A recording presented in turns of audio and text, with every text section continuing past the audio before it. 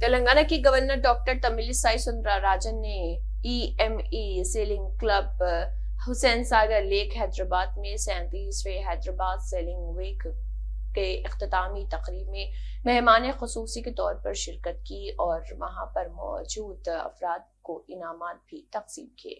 Appreciate the Hyderabad Sailing Club for organizing the sailing week, and I am always supportive to this event. Each and every year I come here, and I congratulate all the winners. And I am very happy among the 93 participants, 17 were women. So encouraging women in all fields is highly appreciable.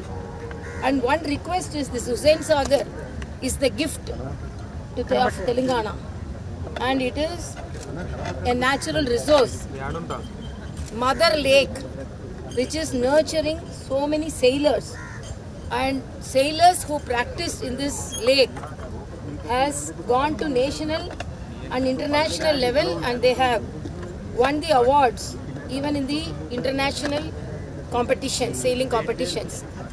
But one request is this lake should be clean. It's a gift to our state, and the cleanliness should be maintained. It is not only the duty of the army, not only the duty of the government, the public also, because when I was talking with the officers, they were telling the lake should be clean, and I appeal the government also. This lake should be cleaned, because one of the officers told during his earlier days, he used to see fish, he used to see snakes, but now it is not there because of the pollution.